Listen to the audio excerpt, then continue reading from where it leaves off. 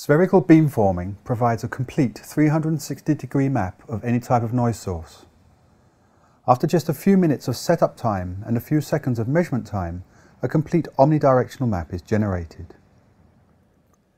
Spherical beamforming does not require free field acoustic conditions and is therefore well suited to reverberant or unknown field conditions. Spherical beamforming directly calculates the contribution to the position of the sphere. Putting the sphere in a typical listening position, for example the driver's seat of a car, will generate results quantifying noise contributions to that position. Typical applications include vehicle or aircraft cabin interiors, rooms, and exterior plant noise. Because of its speed of operation, spherical beamforming is being used for both lab tests, on-road tests, and quality control. The sphere is unpacked, mounted, connected to the front end, and is ready to measure in just a few minutes. The sphere itself has 36 microphones and 12 wide-angle cameras permanently mounted on its surface. During each measurement, optical images from all cameras are also recorded.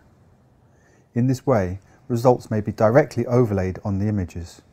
No source geometry file is required. All microphone signals are carried in a single cable which connects to any Brüel Kjær pulse front end. And only one standard USB cable connects all 12 cameras to the PC. In this test, we will investigate fan noise contribution to the driver's position in this car. We therefore place the sphere on the seat in the usual head position of the driver. The measurement is controlled using just 3 buttons.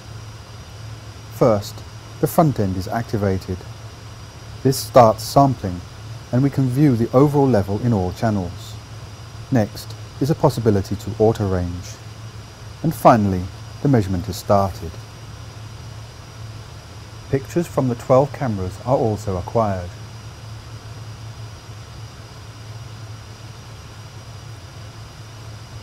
After measurement, data is stored automatically and the post-processing process starts. A default calculation is added, activated,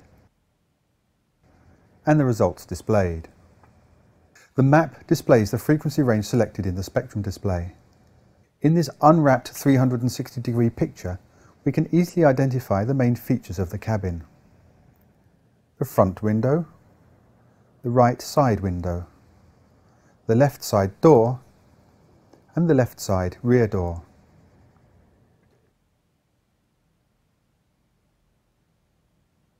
At 1 kHz, we see the contribution of the fan outlets in the center console quite clearly.